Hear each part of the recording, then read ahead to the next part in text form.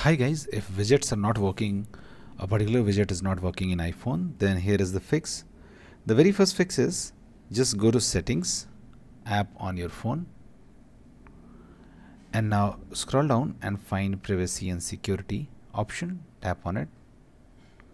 Now tap on location services and make sure the location services is turned on. If it is not on, turn it on. Okay. Now the second thing which you can try is, if this kind of message appears, tap on allow. Okay. Also you can try tapping on the widget, and if this kind of message appears, tap on allow. So try to tap on that widget which is not working, and if certain kind of permission is required, you should allow that. Now let's move to the second thing. The second thing is, what you can do, you can scroll down and at the bottom of the screen there is an edit option, tap on edit. Let's say this widget is not working, try to remove that widget.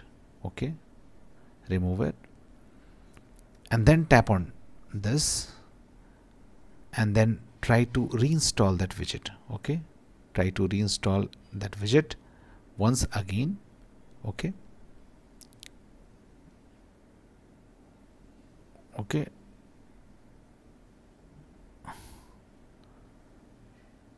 tap on add widget. Okay, and tap on done.